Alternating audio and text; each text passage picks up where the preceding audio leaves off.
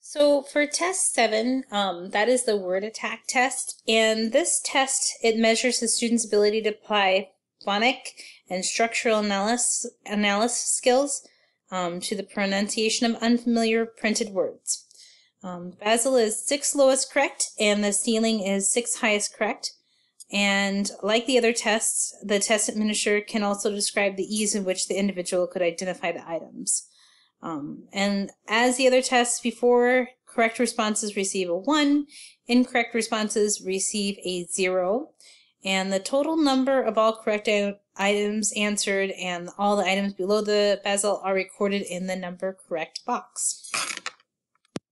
Alright, so test number 8, this is an oral reading test, and this is kind of unfamiliar territory for me because I haven't tested anything beyond test 8.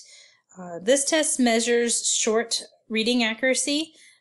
So the students would read a sentence, and those sentences would eventually become increasingly difficult.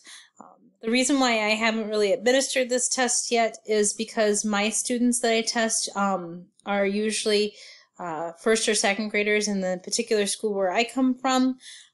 Students in those grades really do struggle with reading, so it just makes common sense if a student can't read that we wouldn't be doing the oral reading test. But if I were to administer this test, the Basel and the ceiling rules, they actually don't apply. The scoring is based on specific group of items, and it's very much like the written portion where you have to look at the manual, the examiner's manual, to score it. So if the student receives reads a sentence with no errors, then the student receives a score of 2. If the student makes 1 error in the reading the sentence, then they would receive 1. And then if a student makes 2 or more errors, the student would receive a 0. Test number 9, it is a time test. It's the sentence reading fluency test. It measures the student's reading rate, and it requires both reading and writing skills for this. The Basel is 1 item, and then the time limit is 3 minutes.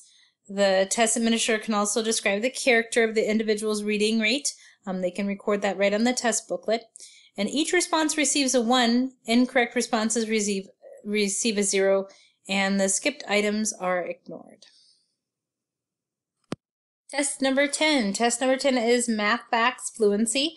It is also a time test. This test measures the speed in which a student can solve problems. It starts out simple, like addition, subtraction, and then moves on to multiplication problems. The Basel is 1 item, and the test administrator can also describe the character of the individual's rate of performance. Each correct response receives a 1, and then the incorrect response receives a 0. Transposed numbers are incorrect. So if a student, for example, if the answer is 12 and the student writes 21, that would mean the student is incorrect on that response. All right, the last test in the standard battery of test is test number 11. It is the sentence writing fluency test. It is a time test. It's a 5-minute test, and it measures the individual's skill in formulating and writing simple sentences quickly. The Basel is 1 item. The test administrator can also record the individual's performance and describe it as they had been able to describe some of the individual's character in taking the test and their performance as well. It looks like for this test, the correct responses would receive a 1, and incorrect responses would receive a 0. Skipped items are incorrect, and then if you can't read an item, it's also incorrect. So what do the scores mean? The student scores, once they're all calculated, are compared to other scores of students who are in the same age or grade.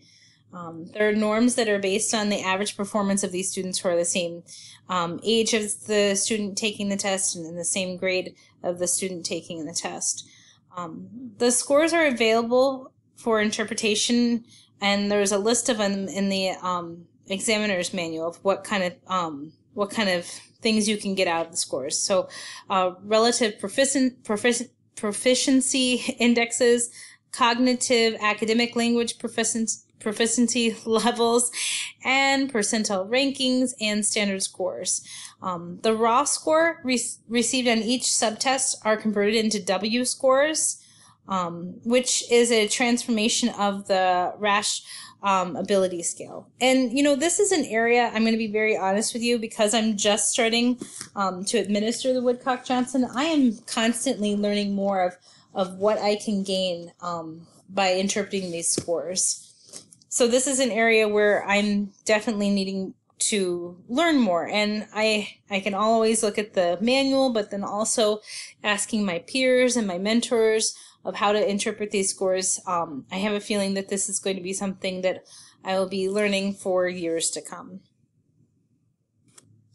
I also wanted to talk about when you should use the Woodcock-Johnson. My particular school district uses it to measure where a student is at academically, in comparison with their peers as well, or especially to see if they're meeting up to the academic performance levels that they should be at in relation to their IQ test. You can use it to measure what kind of accommodations a student might need to help them academically. If they are struggling in a particular area, and you can see a weakness that is related to that area, it helps you come up with accommodations of how you can help that student fill that gap and help them academically. It can also measure to see if a student has a specific learning disability, such as in reading or math. So my particular school district, we use these on students as we're measuring them to see if they do have specific learning disability. We'll give them the Woodcock-Johnson tests 1 through 7 at this point. If a student is showing that they have a particular weakness in reading or math, we'll look at these scores and we'll see what kind of accommodations can be made for them so that it can help them close up that gap, help them perform better in their general ed classroom. So that is the presentation on the Woodcock-Johnson 4. Again, that's just the standard battery of tests that I covered for this particular presentation. And I'm really excited that I am learning more about what this test means for students, how to administer it. And then again, I have a lot more ground to cover when working on interpreting those scores. But having colleagues to turn to and mentors to turn to help understand what these scores mean has been such a big deal in my life, and being able to help my students more.